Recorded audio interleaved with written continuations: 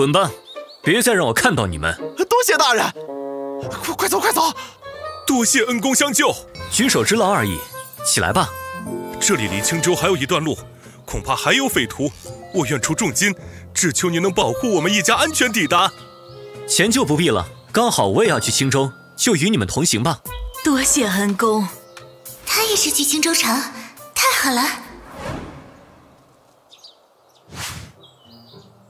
这位仙人看起来颇有几分本事，要是让他指点巧儿修仙，在这乱世，我们就不用东躲西藏了。恩公，你看我家巧儿资质如何？尚可。那您可否指点她一番？要是巧儿能有您一半修为，我们也算有个依靠啊。木灵体质十分罕见，珠玉蒙尘确实可惜。也好，那我就送巧儿姑娘一份机缘吧。我这是……我已经激活了你体内的灵脉，只要在静心打坐7期49日筑基，便可修行了。太好了，多谢恩公。到青州了。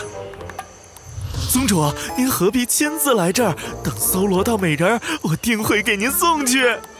等不了了，13日之内再找不到助我修行的人，之前的修炼就要前功尽弃。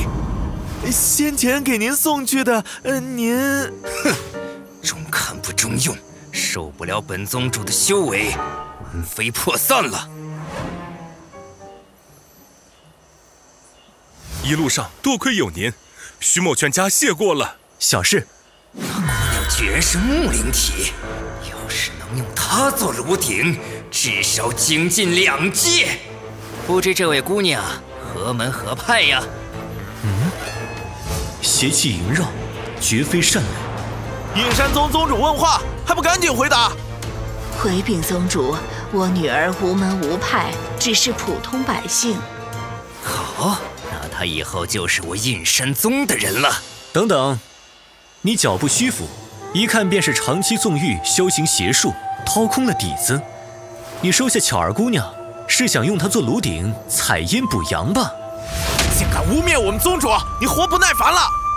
恩公，你可不能胡说呀！